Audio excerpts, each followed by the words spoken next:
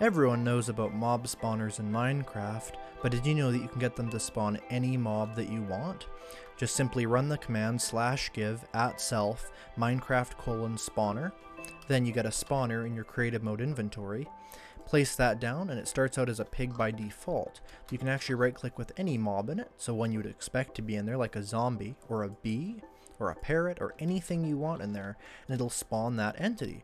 It's actually super cool. Because of that, you can basically get yourself spawners that do anything. Like for instance, this one spawns shulkers. It's a bit odd, but whatever you want.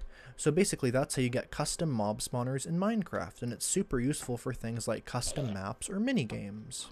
Thank you for watching that clip from Eyecraftmc. Be sure to like and comment on this video and subscribe to see more Minecraft content.